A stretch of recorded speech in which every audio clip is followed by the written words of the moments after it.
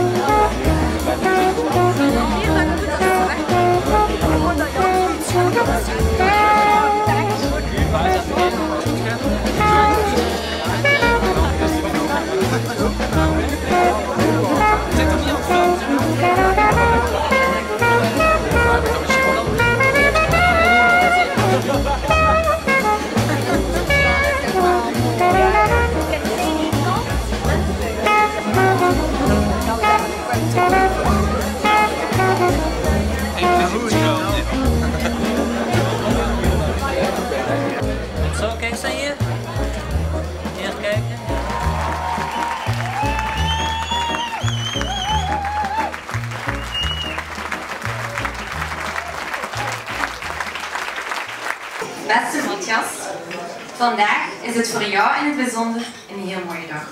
Want jij hebt vandaag de mooiste, de liefste en de tederste vrouw gekregen die ik me kan inbeelden.